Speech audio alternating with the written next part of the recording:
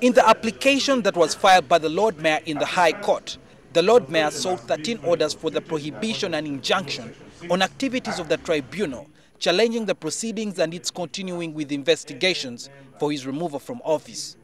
In fact, Lukwago's lawyers also challenged the rules and procedure of the tribunal, calling them unlawful and unjust on grounds that the tribunal is not fully established or properly constituted.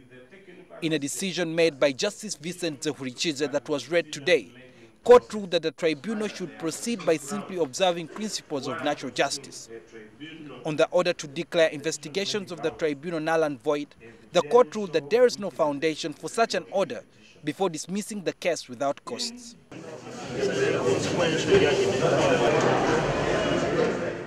The Lord Mayor and his supporters were not pleased with the court's decision, and he has vowed to appeal.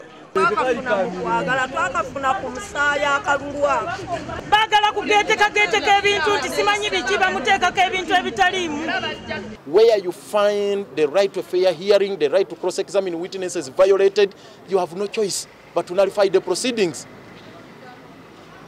They cannot be rectified by way of saying you can recall the witnesses. This is very, very absurd.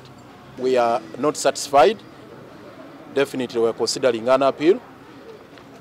We are going to the Court of Appeal to challenge them. This is the second time the court is ruling in favor of the tribunal after it last month dismissed the Lord Mayor's application for an interim injunction to hold the proceedings of the tribunal. The Kampala Minister Frank Tumwebaze set up the tribunal to investigate the Lord Mayor following a petition that was filed by 17 councillors questioning the competence of the Mayor Lukwago. Sohail Mugabi, NTV, Weekend Edition.